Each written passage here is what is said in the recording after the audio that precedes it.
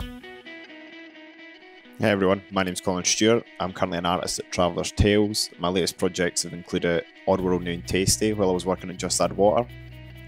I then went on to work at Climax Studios where I worked on Bandit 6 on the Samsung Gear. It was just a virtual reality project, and I also done some work on Assassin's Creed Chronicles.